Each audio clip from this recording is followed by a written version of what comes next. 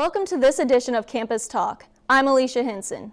Today we have a series of short interviews about a variety of topics at Missouri Southern State University, including faculty and staff on campus.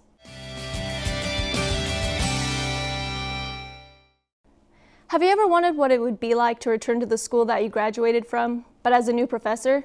Next up, we join student Zachary Dodge as he speaks with Kisa Clark, a Missouri alumni, about her unique experiences as a new lecturer in the communications department.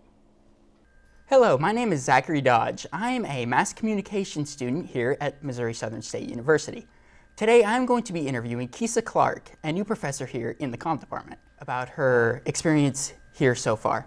Thank you for joining me, Kisa. Thanks for having me, Zach. How's your day been so far? Pretty good. It's Friday, so it's always a good day. So what classes are you teaching here? I'm teaching a variety of both video and audio production classes, as well as gender and intercultural. I have small group communication this semester, and also do some of the Comm 100 speech class. So okay, good cool. mix. Cool. Yeah, good mix. Yeah. How has your experience here been so far overall? So far it's been great. I was a student here not that long ago, so it's been really fun to come back to the department as a teacher, and been nice to get to know some of the students and really enjoying it so far. Right. Okay, and you said that you were a student here before. What is that, how has that transition been from going from an alumni to a professor here? That's a good question. Actually, I feel very fortunate because this is my first semester as a full teacher and in a college setting, and so it's really made the transition very smooth just because I'm not at a new building, a new university. I know a lot of my old professors are now my colleagues, so it's just really nice because if I have a question, I'm not afraid to go ask them, and just been very welcoming, and it's just like coming home, so it's been really nice. Right, cool, cool. What are some things that you've seen have actually changed? I know that there are a lot of things that are similar, but there's things that have changed since there's been some changes, even though it hasn't been too long, but just, around campus, looking around with the new dorms and the new field house building, and, improvements in our department too. We have new editing system, new cameras, things like that. So it's nice to see the changes, and new faces as well, even, with students and new professors. And so good changes too. Cool. Yeah. Good. So what made you decide to go into teaching? Well, kind of just got into it. As a student here, I was assistant with the UE, the freshman experience class, and I enjoyed that. Cool. And I decided to go on and get my master's, and during my time as a master's student, I was also a teaching assistant. So I taught some classes, college classes as a student, and assisted with some other classes, and really enjoyed that. And then I've also done some teaching abroad as an English teacher, both in Costa Rica and this last year in Spain, and really enjoyed that. So just through these experiences, I've really liked it, and I like being in the communication field, but also sharing that and teaching it. So it's just been a good fit. Very cool, very cool.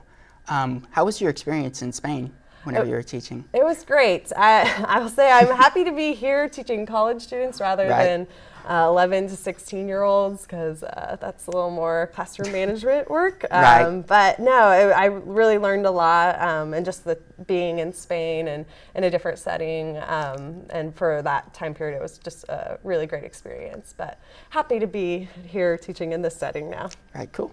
I know that you gave the first lecture this semester for the Spain theme semester. How was that? It was good. I knew I was going to do that before I went to Spain. I was here, and I knew that was going to be the theme semester, so I kind of knew going in that I might come back and do that. And it worked out well. I was working here too, so I was here. But no, it was great. It was nice to share the experience, and it was kind of a good experience for me to kind of break down all that experience into a 50-minute presentation. It was nice, and it was great. All right, so if students need to contact you, how would they do that? Okay, well, I'm here in Webster Hall. My office is 134, I'm pretty sure, so you can come see my office or shoot me an email. You can look up my email on the directory, and my door's open. All right, is there anything else that you would like to add that I haven't covered yet? No, just glad to be here, and All right. Very cool. Well, thank you very much for taking the time to join me today. No problem. And thank you for tuning in, and we'll see you next time.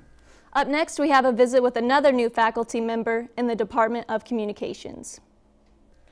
Welcome to this portion of the show. My name is Molly Greer, and today I have Professor Natalie Grecu with me here, and today we're going to be talking about the fact that you're a new professor here. So because this is your first semester, what led you to want to teach here at Missouri Southern? So I remember the whole interview process and finishing a dissertation in my PhD program and applying to Missouri Southern, and I was called up, had a great phone interview, and then they flew me out to Missouri, and I remember, to be honest, freaking out a little flying into Tulsa from Washington State. And so I remember landing, getting on that Will Rogers Highway, making it to Joplin, but it was immediately, I knew it was a good place to be. The people were so nice. Faculty was so warm, and then I had one of the best teaching presentations, and I've taught for 6 years, going into the 7th year of teaching, and it was one of my best presentations, and I knew there was something special about that, and of course they offered me the position. Okay, so you said you taught before. Where did you teach before you came here? Yeah, so before I taught in my master's, I taught at University of Colorado in Boulder, and there I taught some organizational communication, but more so with human relations, and then also I taught at Washington State University. So that's where I really got into being able to teach public relations, but also creative strategies. Okay, so what classes do you teach here at Missouri Southern? So right now I'm teaching ethics in strategic communication, crisis communication, intro to public relations, and then oral comm class. Okay, and those two classes, ethics in strategic communication and crisis communication, are new classes to Missouri Southern. Yeah. So you're kind of jumping in that role. Can you tell us a little bit about the importance of those two classes? Yeah, I think they're both really important. One, because strategic communication, particularly public relations, is becoming so big. So even though jobs may not say they're particularly specific to public relations, they're public relations jobs, and we need to make sure that we're talking about ethics. You're going to be challenged in the job, in the workplace with communications. That's a key course. And the other, crisis is huge right now, so a lot of communication departments are moving towards crisis and risk programs, also because of the growing professional field. Yeah, I can definitely see how those are important in all the PR and management in business, so I can definitely see how students would be interested in taking those classes. Yeah. What has been your favorite thing about Missouri Southern so far? So far, sounds cheesy, but it's the heart. Right away, I just, coming from research institutions and enjoying research, but really enjoying teaching, I've just felt at home in the department with students. Students have been so wonderful so far. I don't know about this test one. They may not like me after that, but all in all, there's just so much heart here, and they know, faculty know their students. They talk with their students, and I love that aspect of Missouri Southern. Yeah, we love that too. Yeah. So if a student was interested in taking those new classes that are offered here at Missouri Southern, where would they be able to find you to talk about what the topics are and what's all involved in those two classes? Yeah, so come talk to me anytime. Students are welcome in my office. I'm usually in by 8 a.m. I'm definitely a morning person. So pop into my office. I'm in Webster Hall, and my room's 363, so they can come by anytime. I'd be happy to talk to them. Great. So there you have it, students. If you're interested in those two classes, you know where to go, Webster Hall, 3rd floor. Thank you for joining us today. Natalie, thank you for being with us. Thank you. We'll see you next time. Another faculty member in the communications department has had the opportunity to travel with students to Paris on a study abroad trip. Chad Jones visits with her about this program. Hello and welcome to the show. My name is Chad Jones, and today we're going to have an exclusive interview with Shanna Slavings. And we understand that you've already been to Paris, right? Correct, yes. I went last March. Last March? Okay. And this interview is basically regarding to the Paris trip for the communication department, correct? Is what the Paris trip's for. When is this next Paris trip supposed to be scheduled? The coming trip will also be in March of 2016. The seminar starts on March 21st and will last until the 25th, so that's a Monday through Friday. Typically, we like to leave the Friday before the seminar begins to kind of heal from a little bit of our jet lag when we get to Paris. Yeah, I can understand that. Mm-hmm. So you say this Paris trip is for the communication department, and what makes it a student qualified to be able to go on this trip? A student can qualify to go on the trip if they enroll in the course COM 460, which is Global Journalism. So as part of that class, they would be eligible to do the study abroad trip and earn their 3 credit hours for the class and get their international sash upon graduation for studying abroad. That'd be cool to have. Yeah. And how much would a student be looking to budget to be able to go on this trip? Well, if a student has a specific GPA, then they can apply to qualify for a $1,000 grant provided by the International Studies Department here on campus. In addition to that grant, I would think that a student should budget right now, I'm going to say about $1,800 probably. It's difficult to have exact numbers until we know the number of students that are going on the trip, who are committed to that trip, and a lot of it also depends on airfare prices. But we like to over budget a little and have money, you have extra money while you're there than like under some budget. Spending money? Mm-hmm. Okay, cool. So that basically includes like the stay and food and whatever else? It includes the round trip airfare getting to and from Paris. It'll include the shuttle from like the airport to the hotel when we get to Paris and vice versa. It includes all of the stay for the hotel, so all of that is included. It does not typically include food. Okay. The seminar provides some of the lunches during the seminar sessions, and there are a lot of dinners that we get invited to into the homes of some of the people while we're there at Paris. But no, that doesn't include a set price of food. Okay, cool. And so when is this payment supposed to be due by then to be able to go on the trip? We typically ask for a down payment, like a deposit, to know that students are committed to the trip, either in late November, early December. Okay. And that's because we need to go ahead and start making deposits on the plane tickets and reserving the rooms. And they typically want a down payment for that as well. So as soon as the students start making that deposit, we start making deposits over in Paris. Okay. And you said there's some seminars you have to attend over there. They're mandatory? The seminars, there's a seminar available every day of the week, and some days are more seminar heavy than other days. So there are a couple of days last year when we went where the seminars maybe started at 10 in the morning, and we probably got out about 3:30 or 4, where another day the seminar might start at 9 and we would be done by 1.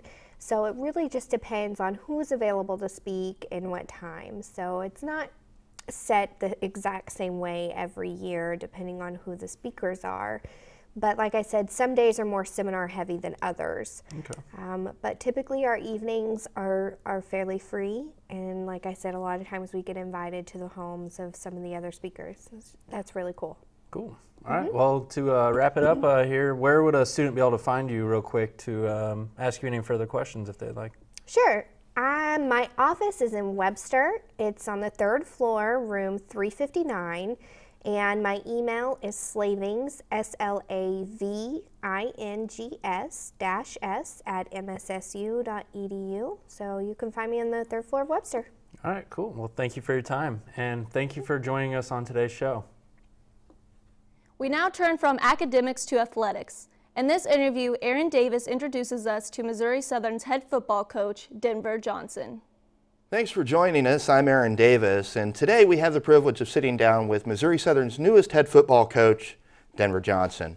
Coach Johnson, first of all, I want to say thank you for taking the time to speak with us today. We know your time is very valuable. Well, that's fun. Glad to be here. Thank you. Great. Well, now you've pretty much made football your livelihood, playing college in Tulsa, even professionally for a few years before starting your graduate work at Oklahoma State.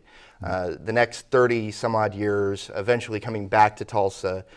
With that level of experience, you could have pretty much went anywhere. What attracted you to the head job at Missouri Southern? Well, I think a few things. One, geographic location. This is a part of the world that we really enjoy living in. I consider Tulsa my hometown, and most of my best friends live in or near Tulsa, so I was really wanting to stay close to that. I think Joplin's a good town. I think there's a footprint here to recruit in. I just think there's a lot of factors here that made me believe that this was a good time to be at Missouri Southern. And, it looked like something to be fun to do, so here I am. Great. Well, we're glad to have you here, definitely. Now, you've made some changes in some key coaching positions. John Johnson as your new running back coach, and Corey Phipps, who you worked with before as your offensive coordinator. What kind of changes are you hoping they're going to be able to bring to the team? Well, we're going a different direction offensively. Obviously, we want to be a little bit more balanced in our run-pass ratio. We want to, spread the field and try to be a little more explosive offensively. I think that's kind of the style, maybe what's in fashion a little bit today, but there's a practical side of that too. That's what's happening in high school now. It's easier to find those guys, and that's what people want to watch. So we're going to try to, we aim to please. Definitely, definitely. Now, you've been through different conferences throughout Division I. This is actually the first time you've coached in a Division II football. And in the MIAA, arguably one of the best conferences in Division II football. What kind of differences are you expecting to find in this division than you have coaching in Division I? Well, actually, my first full-time coaching job was at a Division II school, the University of Tennessee at Martin. It is now a Division I school, but at that time was a Division II school. A lot of parallels there.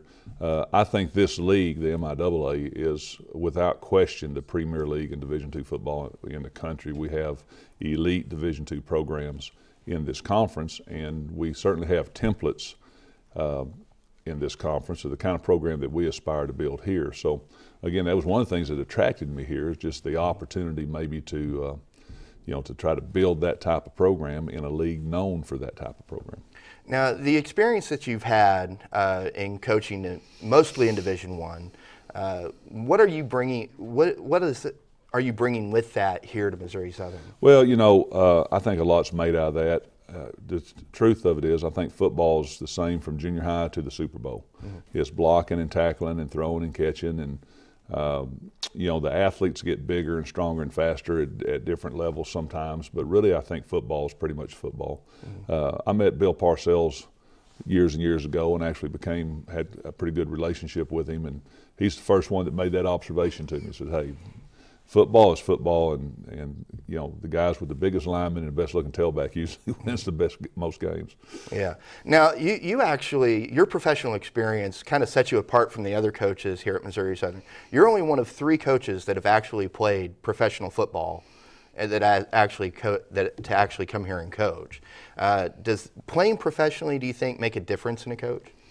Well, I'm sure it does. I'm not sure what it is. I think it's just the passion for the game. I think being an experienced competition at that level, kind of seeing, really what the elite athlete and the elite teams playing on a professional level are really all about.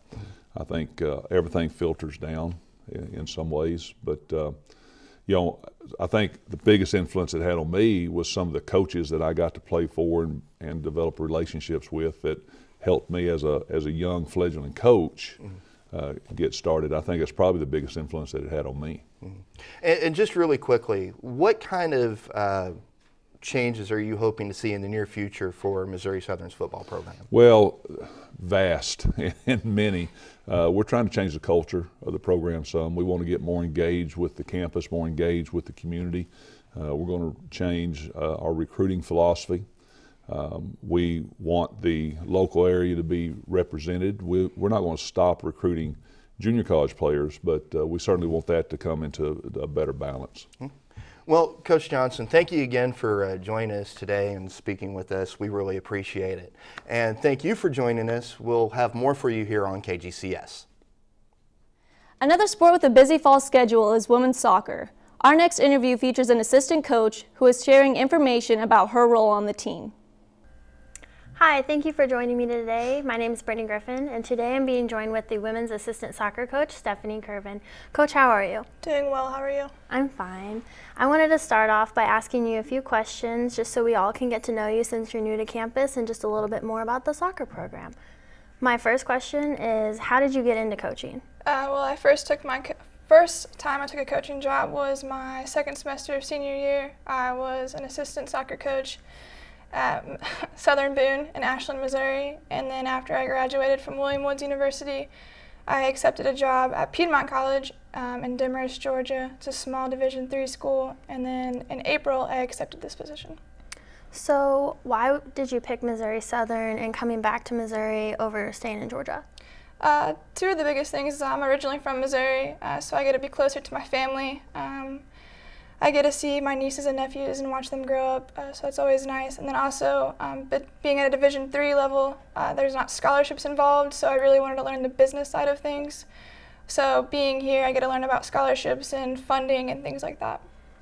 Okay, and at Missouri Southern, what would you say is your role here as the assistant coach? I have two major roles right now. I'm working with the goalkeepers, so I'm the only goalkeeper coach, and then also too, I travel around in Missouri and the surrounding states to recruit players as well. I know this Friday you play Missouri Western at Missouri Western. How are you preparing your team for that? Right now we're just trying to get our legs back underneath us. We came off of a pretty long road trip. We were away for 4 days and on the bus for about 18 hours. So we gave the girls 2 days off, and then we had a couple of injuries, so we're trying to rest that up. But tonight, it's our first night back, so we're just going to go at it pretty hard tonight and work on defense and things like that. Being at Missouri Southern, what do you feel like you've learned the most? To go back to my original statement about scholarships and the business side of how much to give out and how to budget is always huge, especially the different divisions like Division I and Division II. They offer athletic scholarships, and at Division III they don't. Also too, when I was at Piedmont, I wasn't like the lone goalkeeper coach or the lone defensive coach. So here I am, the lone goalkeeper coach. So I've learned a lot, and I've grown as a coach, so it's always nice. Okay, and my last question for you is going to be, as a coach, what do you look for when you're recruiting a player? When I first go in recruiting, they give you like packets and they give you descriptions of what the player, what they're interested in, like major-wise, their ACT scores and things like that. One of the biggest things I look at is academically, how strong they are, because I think that correlates with how they will be on the field. Also too, I don't specifically look for like a forward or a midfielder, because we're such a diverse team and we switch up formation so much that if we're lacking in our midfield, I would like to pull a forward or a midfielder out or a defender, and put them in different spots. So I just look for someone who's a well-rounded athlete and student. Okay, that's good. So I just want to say thank you for joining us and good luck on Friday. Thanks. Thank you guys for joining me. Missouri Southern has many faculty members who have worked on campus for a long time. Our next segment features someone who has seen the campus grow since it was established at its present location. Good morning and welcome to the show. My name is Catherine Seaford and I'm joined by Dr. Conrad Gubera. We all know what it's like to be a student, but Dr. Gubera is going to share with us what it's like to teach students here at Missouri Southern. Thank you for being here, Dr. Gubera. Thank you for asking me, Catherine. Why don't you start by telling us a little bit about yourself? Oh, wow. Well, this is my 49th year at Missouri Southern, and just for the cameraman, this is what Missouri Southern looked like when I arrived in 1967. 4 buildings, and certainly nothing as far as any sort of campus almost, sidewalks notwithstanding. It was, a real challenge.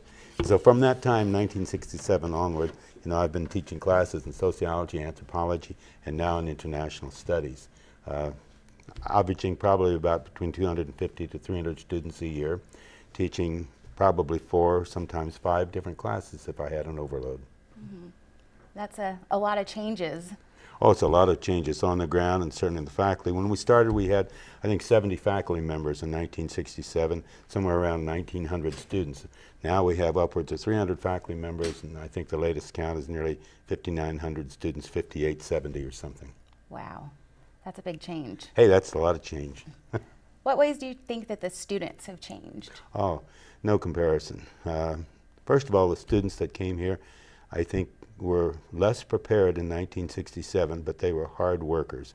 They would never ask for a student study guide. They never, grouched about assignments. And you'd ask them to write a 20-page paper. They'd somehow get it done the hard way.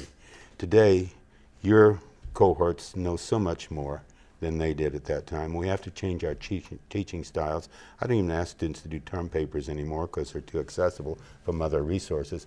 You're just much more knowledgeable. I think you're better writers.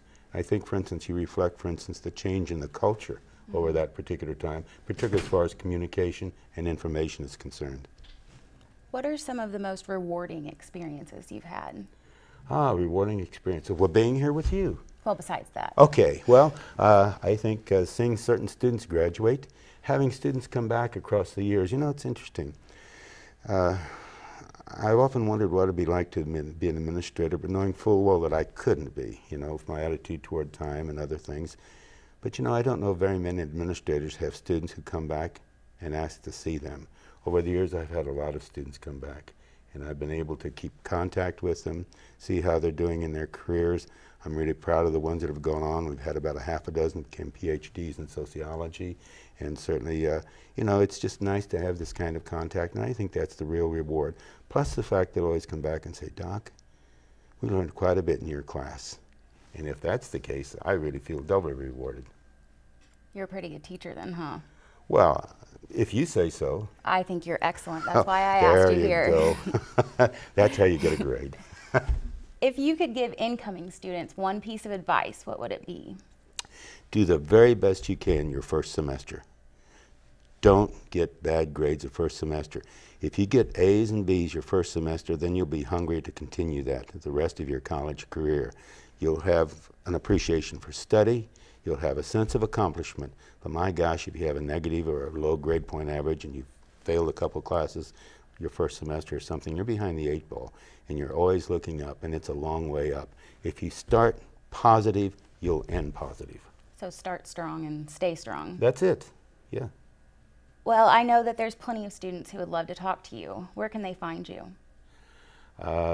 That's a good question, because I practice the sociology of disappearance an awfully lot now that I've gotten older. But my office is at 228 in Webster Hall, our building annex here. I have office hours posted. Of course, I have the email, which I've gotten around to answering now, and I'm here quite a bit of the time. Otherwise, I don't know where you would find me. What is your email? My email. Boy, that's good. Oh, gubera-c@mssu.edu. Pretty simple, isn't it? It is. Okay. Well, thank you very much for your time. I really appreciate it. It was really a pleasure. It's nice talking with you. Thank you. Thank you. And thank you everyone for watching, and have a great day. Thank you for joining us for this edition of Campus Talk. I'm Alecia Henson, and join us again for another program as we take a look at life at Missouri Southern.